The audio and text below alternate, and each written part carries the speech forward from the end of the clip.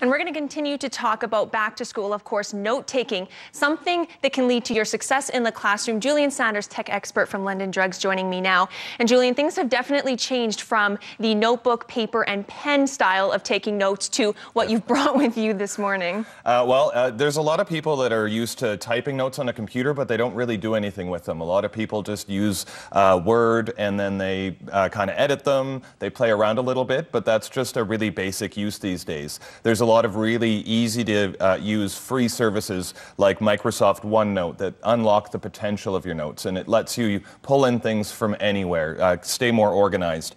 A lot of students these days have tablets. It's important that you have a comfortable, easy way to write, so a good keyboard is a necessity. But then when you're using something like OneNote, so it basically, you can think of OneNote like a scrapbook that you might have used before, where you'd make a bunch of clippings and then you would tape them in the book. You can pull sources in from anywhere on the internet. You can update it live with spreadsheets, PowerPoint presentations, and it works across all devices for free. So it doesn't matter if you're an iPad, an Android, even works just on the web. So it makes it a lot easier that way.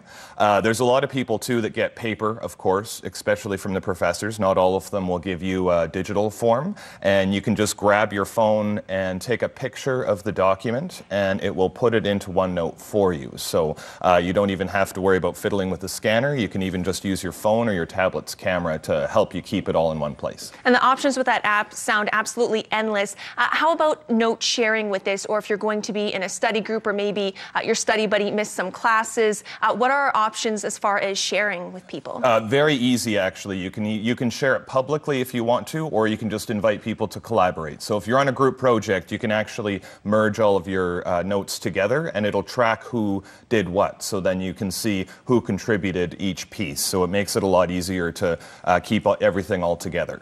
And I love that a tablet is so easy to carry compared to a laptop in your backpack. So it's nice and light, but the accessories as well we touched a little bit on. What would you recommend would be the ideal accessories to go along with your tablet this school year? Really good stylus is one that I always recommend. I brought a couple along with me. These are two examples. This one here on the top is called an active stylus, and you can see that the tip is much smaller, so it's closer to a real pen.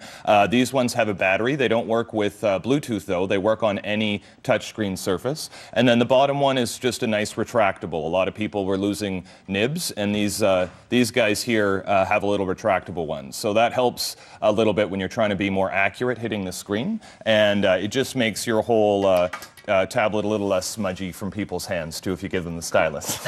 And what other accessories have you brought with you? Because we have a light keyboard.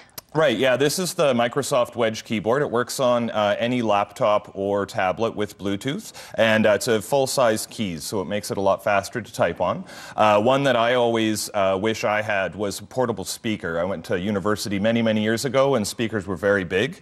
This little guy beside here is the Bluetooth piston, and it's even a speakerphone. So if you want to, you can groove out to your notes and then accept a Skype call. It has a microphone, so it'll even be your way to communicate with the outside world, and then it'll just resume your music when you're back. Perfect. Well, making back to school very simple and very tech savvy. Julian, thank you so much for joining us this morning. I really appreciate it. Thanks for having me. Julian Sanders, tech expert from London Drugs.